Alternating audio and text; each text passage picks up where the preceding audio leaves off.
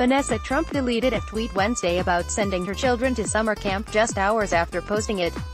The soon-to-be ex-wife of Donald Trump Jr. received immediate backlash for the tweet from people furious with the Trump administration's policy of separating immigrant children from their parents at the border. "Last trip with my kiddies before their summer camps start," Vanessa Trump said in the tweet, which included pictures of her 5 children. Several commenters on Twitter criticized the timing of the tweet. As part of the Trump administration's zero-tolerance immigration policy that Attorney General Jeff Sessions announced in April, at least 2,000 children have been separated from their parents in just 6 weeks. Recent photos of children in cages and audio released by ProPublica of children crying for their parents have sparked public uproar. The wording of the tweet echoed Fox News host Laura Ingraham's defense of the detention camps used to hold children in South Texas. As more illegal immigrants are rushing the border, more kids are being separated from their parents, Ingraham told viewers.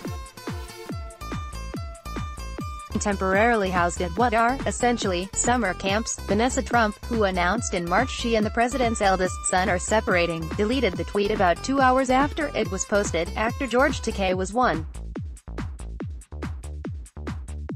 of the high-profile names to criticize the tweet, describing it as taking tone deafness to a whole new level. Responding to Takei, professional wrestler Lance Storm tweeted, "Tone deaf would mean this is unintentional. No way, this wasn't intentional." Melania Trump and Ivanka Trump have also been criticized for tweets they posted recently. The First Lady posted a picture of herself Tuesday with the King and Queen of Spain at the White House, along with the caption, "I enjoyed tea. His policies are atrocious, and they are embarrassing to the United States." Ivanka Trump has also continued to post pictures and messages about her children, while Democrats and a growing number of Republicans have urged her father, President Donald Trump, to end his administration's policy. "This is a story about mothers and their vital roles as mothers," MSNBC's Mika Brzezinski said.